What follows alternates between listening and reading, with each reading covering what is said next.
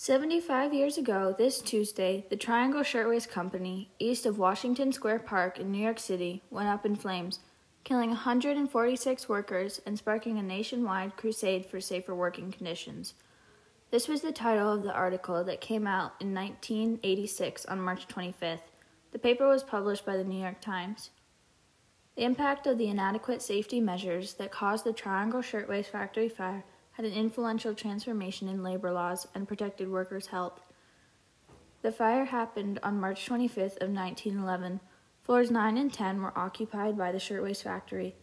The employees worked 13 hours a day for $6 a week. Many of them spoke no English as they were from parts of Europe like Russia and Italy. The conditions were terrible. The employees had to supply their own needles, thread, irons, and even sewing machines. The fire was on the 8th, 9th, and 10th floors of the building. One of the biggest causes of death was the doors being locked on the outside. The factory owners claimed the reason was to prevent theft. The workers were allowed no bathroom breaks because leaving meant slowing down production. 120 layers of fabric all stacked in one bin was accidentally sparked by a cigarette and caused this 18-minute-long fire. When fleeing the fire escape bent and broke under their feet. To make matters even worse, the fire ladders only reached the 6th floor, leaving the firemen helpless against rescuing the trapped workers. The elevator operators made 20 trips, but it was still not enough. They then had no other choice but to jump out of the windows. This event had a large impact on the citizens of New York City. During the funeral procession, 350,000 people attended. The factory owners, Max Blands and Isaac Harris, were tried for manslaughter.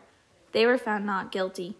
To avoid lawsuits, Max and Isaac compensated each family of the victims $75. The factory owners were paid $400 by the insurance companies for the victims' deaths.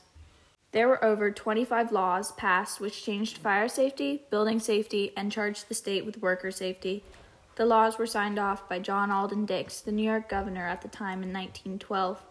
More than 40 cities passed them during the 1912 to 1914 period. The laws included better plumbing and ventilation, and buildings were remodeled. The state insured workers. States outlawed child labor and created minimum wage. Women would work less than 10 hours, and minors would work less than 8. The Triangle Shirtwaist Factory convinced the nation to make sure environments were safe to work in. The Sullivan-Huey Fire Prevention Law passed in October. This made factories install sprinklers, along with establishing the New York City Fire Prevention Bureau. The Occupational Safety and Health Act passed. Their primary mission was to make sure that the employees would carry out their tasks under safe working conditions.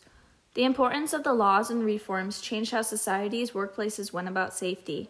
Nowadays, the Triangle Shirtwaist Factory fire proved how influential the changes in safety laws and protection of workers' health was assessed and addressed.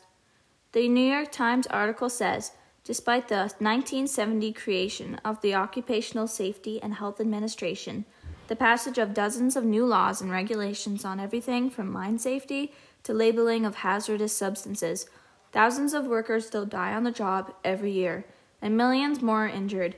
The National Safety Council estimates that on-the-job accidents cost the nation $34.6 billion in 1985.